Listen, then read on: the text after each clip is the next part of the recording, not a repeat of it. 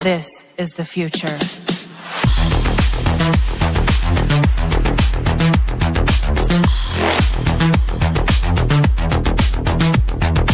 Evolution.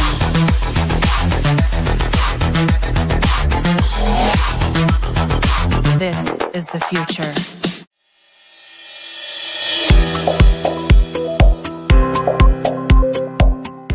Well, hello guys, and welcome back to my channel. And in this video I'm going to show you how I constructed the walls. So obviously I have to do this kind of voiceover thing because there were too much background noise when I originally shot this video. I just realized it now. So what you're looking at here is just a loose packing of the planks so that I could see what my measurements were, how I'm going to assemble it, where everything was going to be. There was some of the wood that did go skew again, but it's fine. I was able to manage that with other supports and screws and so on. So this is the general layout of the front wall. We're gonna have the bar opening there, and of course also the bar counter. Now I wasn't sure whether I wanted the counter at that stage to be on the outside or on the inside. Okay guys, there's the construction for today done. So our front wall is in place.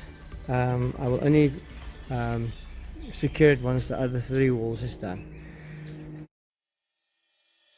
Guys, so today we finished the back wall. Next up I'm gonna continue painting these ones, and these ones are for the side panels, and also I have some beams for the roof. So let's continue with putting up the back wall and then measuring out the side walls, so I can see how am I going to build the side walls.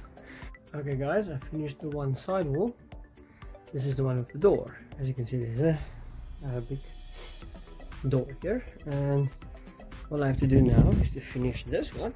It's lying here tomorrow, and then we're going to assemble all four pieces and put them down, and maybe even put the roof once on to make sure this thing is complete. Okay guys, so I finished my walls. I put in extra support on this one, and I've put extra supports on this one because of the wood being so skew and twisting. Twisting is a nice thing to have because that's a pain in the ass. And I put in some extra supports where the roof is going to be mounted to. It's time to finally assemble the four walls. And then I have to go get some more screws because I ran out of screws. Hey, let's do this. There we go guys, here is my bar. The framework is standing. I know it looks a bit, well, it is high from this side obviously. I have to lift the roof a bit. I'm going to lift the roof just now. I just need to get some more screws so I can screw the thing to the floor. It's still standing loose, but here's my door.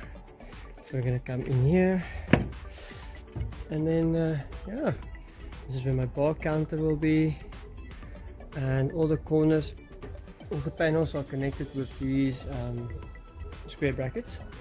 So one day if I really need to move, I can just loosen those brackets and then disassemble the whole thing. So we're getting there.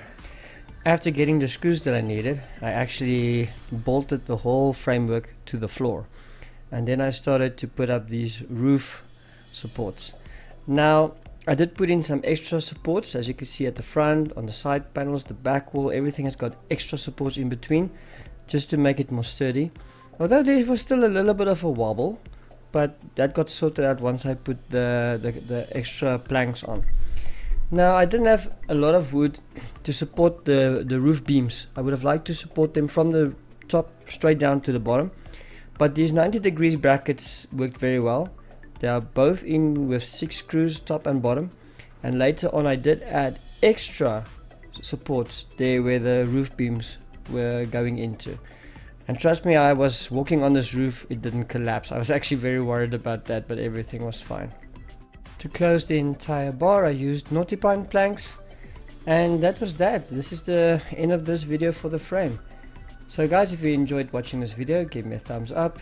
Remember to subscribe to this channel, And remember to hit that bell icon so that you can get notified of the next and upcoming video where we are actually closing off the house and starting to build the doors. And then until next time guys, remember, whatever you do, keep it safe. Cheers.